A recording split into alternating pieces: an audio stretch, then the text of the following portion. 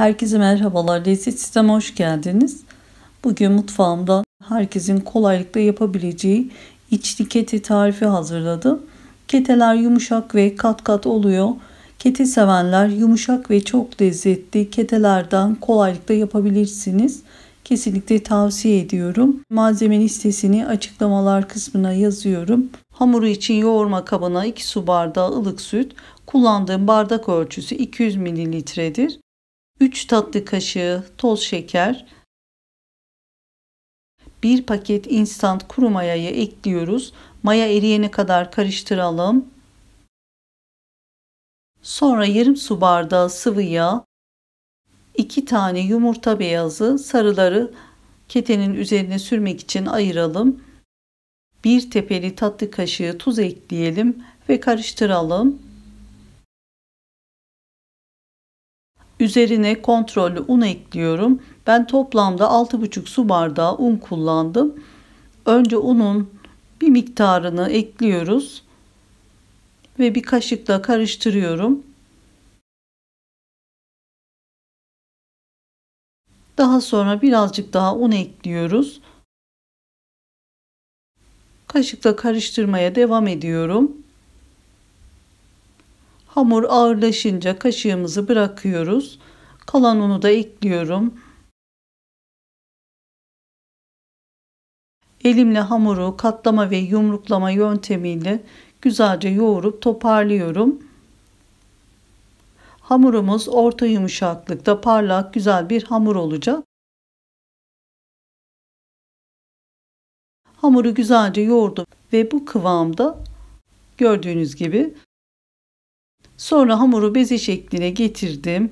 Üzerini kapatıyorum. Mayalanması için ılık ortamda bekletiyoruz. Hamurumuz mayalanırken unu içe hazırlıyorum. 125 gram tereyağı tavada eritiyoruz. Üzerine yarım çay bardağından birazcık fazla sıvı yağ ekliyoruz. Eritmiş olduğumuz yağın içerisine 2,5 su bardağına yakın un ilavesi yapıyorum. 1 çay kaşığı tuz ekliyorum. Orta ateşte sürekli karıştırarak yakmadan rengi biraz dönene kadar kavuruyorum. Arzu ederseniz tuz yerine unu kavurduktan sonra 1 çay bardağı şeker ekleyip tatlı olarak da hazırlayabilirsiniz. Kavrulmuş unumuzu ocaktan alıyorum. Soğuması için bir kenarda bekletiyorum. Un kavrulduktan sonra 1 çay bardağı ceviz de ekleyebilirsiniz. Ketenin aralarına süreceğimiz yağı eritiyorum. Uygun bir tavanın içerisinde 2-3 yemek kaşığı dolusu tereyağı eritiyorum. Daha sonra ocaktan alıyorum ve bir kenarda bekletiyorum. Hamurumuz ılık ortamda 45 dakikada mayalanıp 3 katına çıkmış gördüğünüz gibi. Bir hamur kartıyla maya kokusunun çıkması için hamurumuzun havasını alıyorum.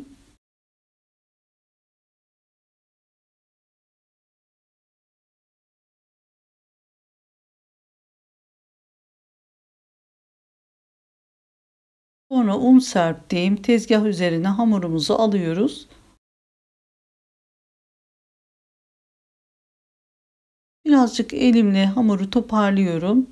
Daha sonra 2 eşit parçaya bölüyorum. 2 tane büyük beze yapıyoruz. 2 bezeyi de hazırladıktan sonra tepsiye hafif un serpiyorum. Yaptığım bezenin birini tepsiye alıyorum. Üzerinin kurumaması için bir poşetle örtüyorum. Sonra diğer bezeyi un serptiğim tezgahın üzerine alıyorum. Arada bir elime biraz un alıp bezemizi genişletebildiğim kadar genişletiyorum. Arada bir altına ve üzerine un serpiyorum. Sonra bir merdane ile devam ediyorum. Hamuru dikdörtgen fırın tepsisi büyüklüğünde açıyorum.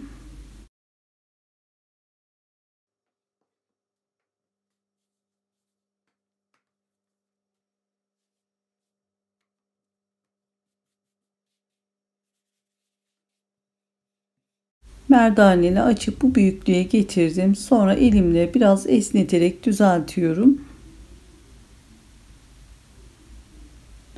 Daha sonra erittiğimiz tereyağından bezenin her tarafına sürüyorum.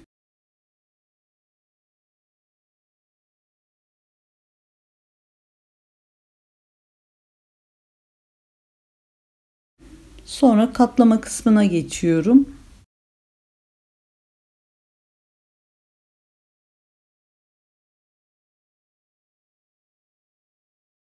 Hamurun uzun kısmından başlayıp 4 parmak genişliğinde hamuru sonuna kadar bu şekilde katlıyorum. Yaklaşık 3-4 kez katlıyorum. Birinci hamurumuzu bitirdik. Diğer ikinci hamuru da aynı şekilde aynı yöntemle yaptım. İkisini de yağ sürüp katladıktan sonra ortadan kesiyoruz. Bir tepsi içerisine yerleştirip yağın donması için buzluğa kaldırıyorum. Ortalama 15 dakika bekletiyorum. Yağ sürüp katladığımız yufkaların yağ donunca tepsiden 2 tanesini tezgahın üzerine alıyorum. Diğer ikisini tekrar buzdolabının alt bölümüne kaldırıyorum. Yağın yumuşamaması için. Orta büyüklükte kete yapmak istediğim için her parçayı 3'e böldüm. 6 tane parça çıkardım. İsterseniz daha küçük veya daha büyük yapabilirsiniz. Sonra hepsini elimle kare şekline getirip parçaları biraz genişletiyorum. Ardından kavrulmuş içten bir yemek kaşığı dolusu orta kısma yerleştiriyorum. Kaşıkla biraz yaydıktan sonra kapatma kısmına geçiyorum. Önce uçlarını karşılıklı zarf şeklinde kapatıyoruz. Açık kalan kısımlarını da birleştiriyorum.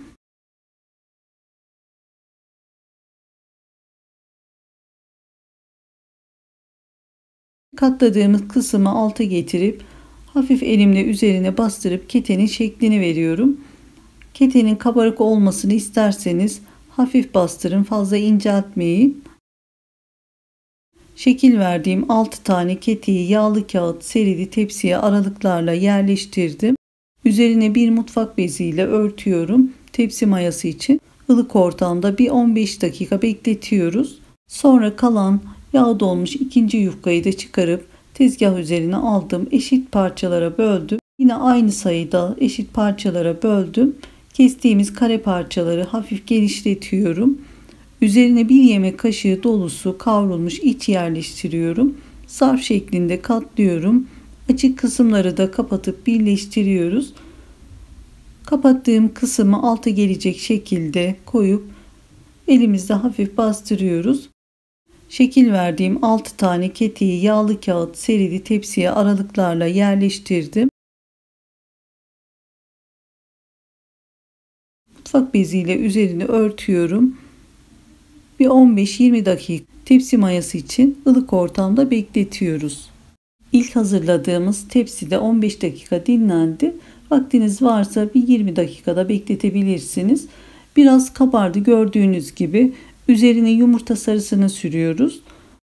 Önce 2 tane ayırmış olduğum yumurta sarılarına 1 tatlı kaşığı süt ekliyorum ve karıştırıyorum.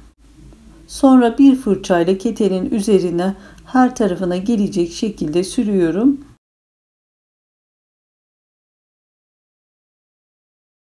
Sonra üzerini süslemek için susam veya çörek otu serpiyoruz.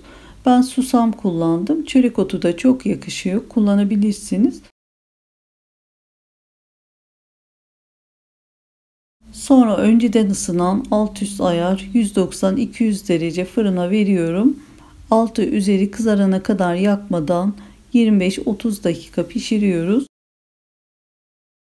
Her fırın farklı sürede pişirir. Saate takılmayalım. Kontrollü pişirelim. Fırındaki keteler pişmeye yakın. İkinci tepsimizin yumurta sarılarını sürüp susamla süsledikten sonra fırındaki pişen keteyi çıkarıp ikinci tepsiyi de fırına veriyorum. Altı üzeri kızarıp pişince fırından çıkarıyoruz. İki tepsimiz de pişti. Gördüğünüz gibi görüntüsü muhteşem oldu. Tam 2 tepside 12 tane bu büyüklükte keteler çıktı. Ketelerimiz pamuk gibi yumuşacık, kat kat çok lezzetli oldu. Herkesin kolaylıkla yapabileceği bir yöntemle hazırladım. Keteler henüz daha tam soğumamış. Yine de bir tanesini böleceğim görmeniz için.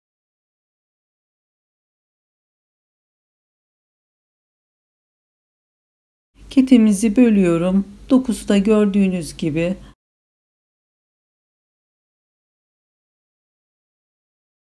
Ketelerimiz soğudukça kat kat ayrılıyor. Dilerseniz bolca yapın. Buzdolabı poşetlerine koyun, dondurucuya kaldırın. İstediğiniz zaman 1-2 saat öncesinden çıkarın, oda ısısında bekletin veya bir fırında, mikrodalgada ısıtın. Aynı tazeliğinde oluyor. Kesinlikle kahvaltılarınıza, çay saatlerinize denemenizi tavsiye ediyorum. Deneyecek olanlara da şimdiden kolaylıklar diliyorum. Videomu buraya kadar izlediyseniz beğeni ve yorumlarınızı bekliyorum. Henüz kanalıma abone değilseniz abone olarak bana destek verebilirsiniz. Videomu izleyen herkese çok teşekkür ediyorum. Başka tariflerde görüşmek üzere. Hoşça kalın, sevgiyle kalın. Allah'a emanet olun.